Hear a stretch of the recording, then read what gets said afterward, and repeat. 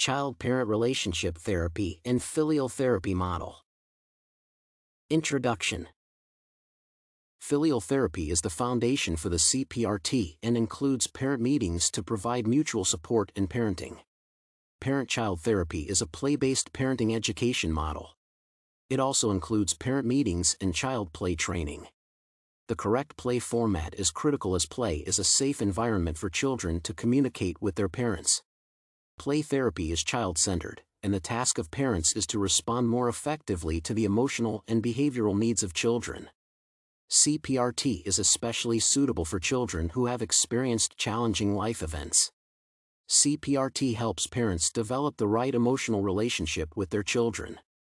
The CPRT also trains parents in effective communication skills with their children.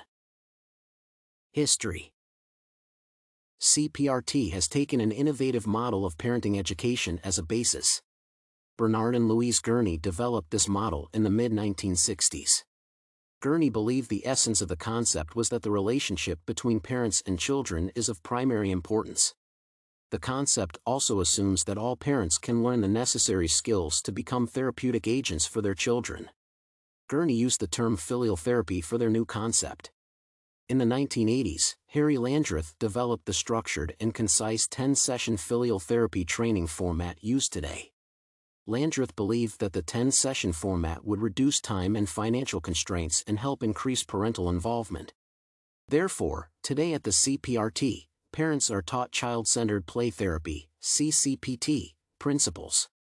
Parents use these principles in supervised play sessions. Landreth and Bratton later formalized the 10-session teaching model in child parenting therapy, CPRT, a 10-session filial therapy model. Objectives.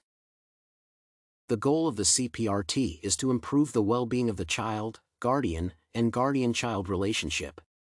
At the same time, relationships are seen as a means of change. Better relationships are needed to increase trust, safety, and intimacy in the attention dyad and then between other family members. Increasing trust, warmth, and affection will help family members improve communication, problem-solving strategies, and expression of love and family pleasure. Parents are taught CCPT skills to achieve this common goal. These skills are used in weekly games. The support group format helps parents understand their own experiences and needs and the mutual influence on relationships with children. Children's goals in the CPRT are that in play and safe relationships, children can express their needs and feelings, including repressed feelings and tension. As a result, children learn to discover the most appropriate and satisfying ways of expressing, regulating, and satisfying their needs. Role of the therapist. The CPRT therapist must be a licensed mental health professional. He must also receive CPRT training. The role of the therapist in CPRT is to educate and supervise parents in their efforts. The therapist should be a highly skilled group facilitator, play therapy coach, supervisor, and error-prone mentor. Another task of the therapist is to create a safe, supportive environment for parents in parenting meetings and support group discussions. The therapist teaches parents the skills and principles of CCPT. Next, the therapist demonstrates how to conduct special play activities with children. The therapist then performs direct observation of the play sessions of the parents and children. Landreth and Bratton, authors of the 10-session learning model, recommend that therapists use co-leaders to master the roles. Nate's clinical case and selected tools to help. Nate is 6 years old. He lives in a family with his mother, who brings him up alone. Ms. C., Nate's mother, is a single, 30-year-old European-American graduate student. She referred Nate to the clinic for a behavior problem. In her opinion, Nate is a gifted child, but also angry, manipulative, oppositional, and uncontrollable. Ms. C. has had financial and personal difficulties. She blamed Nate for her overwhelming suffering.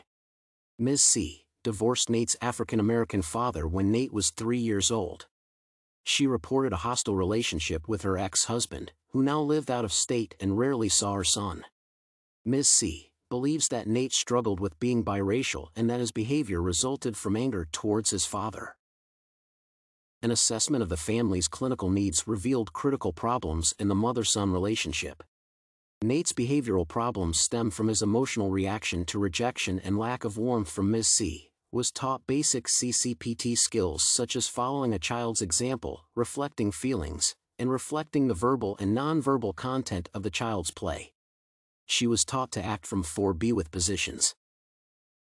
I am here. I hear you. I understand. And I care.